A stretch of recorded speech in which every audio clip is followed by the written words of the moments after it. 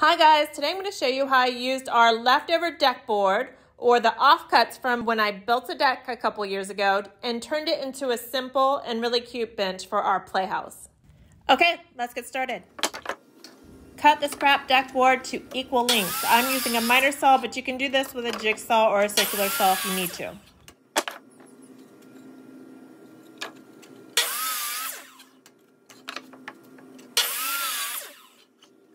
Dust off each board and then give that board a good sanding. Make sure you turn all of those hard, sharp corners into rounded edges. I used pressure treated 2x4's to make the base for this bench. Make sure that your wood is completely dried out when it's pressure treated like this. I left this in the garage for a couple months. Then paint every surface, even the ends, to protect it for the long term in all the weather that you're gonna have.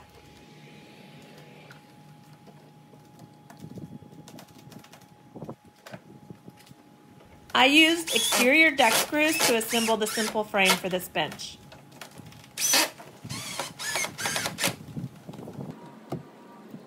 This bench is going to be extra long and it's on top of a clubhouse, so I had to assemble it in place.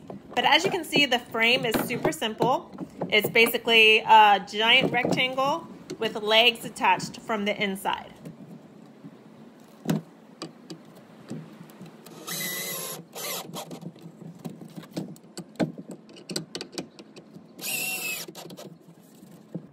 And here's the finished frame. As you can see, it's so long I had to use legs in the center too.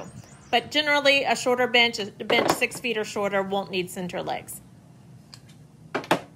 I removed all of the sanding dust from the scrap deck boards and then painted each one with an exterior grade paint. So the whole bench is painted with an exterior grade paint. And again, don't forget those ends.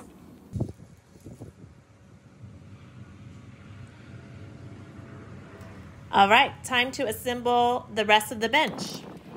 I used a paint stir stick as just a simple spacer between the deck boards. And then I put 2 screws on each end of the deck board, attaching it firmly to the frame that we had already made.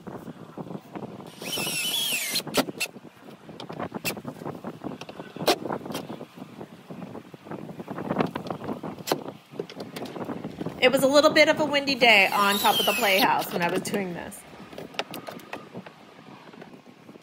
Then I used that same paint to cover up all of those screws because I think it just looks prettier, but it's not really necessary. Okay, that's how I used my scrap deck boards to make a cute little bench. If you have any questions about this build, put them in the comments. I'll always try to get back to you guys. And I'll also put a link to my other builds from this playhouse in the description below. Bye, guys.